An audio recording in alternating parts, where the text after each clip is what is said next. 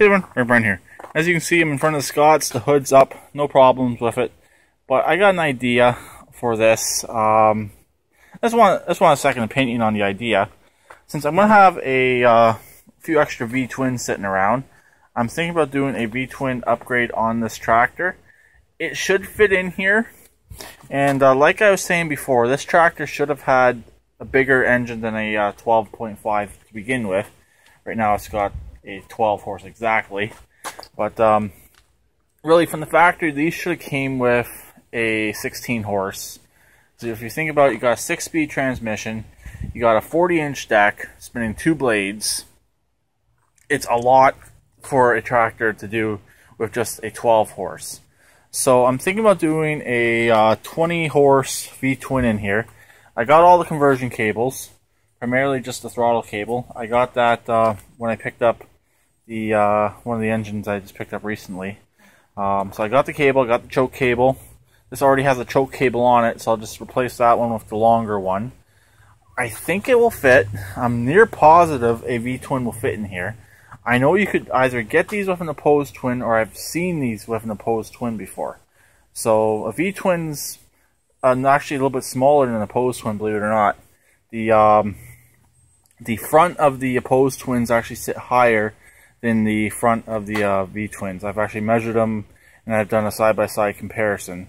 Unfortunately, I didn't get it on video, but I have done a side-by-side comparison of a V-twin and an opposed twin.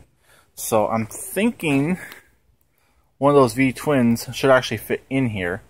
I also still have the wiring. It's one of these ones. I believe it's this one right here. I just ran it up into here and just taped it up. I believe that's what I did. Yeah, it's just taped right here. It's a single wire right here, and it comes out to 2 right here. Because I had the plug, and I had this plug right here. Basically, one's a constant feed and one's a kill. So, and the engine I'm thinking about putting in here also has the idiot light for the oil pressure, which I do believe I have an extra spot up here to put an idiot light in. So, I'm just thinking it will actually bring this tractor up to the next level, and might help sell this tractor in the spring. Unless it sells beforehand. But I might just pull the ad and wait till the spring, park it, maybe put the engine in. I can even put the engine in. It'd be about a day job to do it. Not even a couple hours. But with any issues, and the way I work is we stop halfway through everything and we go for a walk and take breaks. So, but we'll see. That's just an idea. I just want to throw it out there, see what people think about that idea. Just basically a second opinion. Emily wanted to be in the video with Shania. There they are. Shania's actually being fairly good today. She's getting better.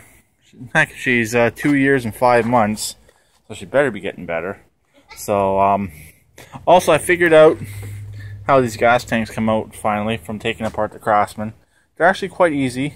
If I would have known that before when I was monkeying around with that 17 horse, I would have just pulled the gas tank out instead of always unbolting the engine.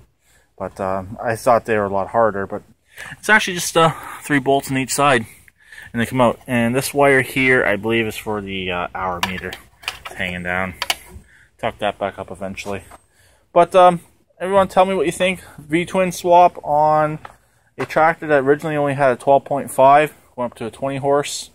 I think it'd actually be pretty good for this. I'm not going to change the pulley ratios or nothing like that.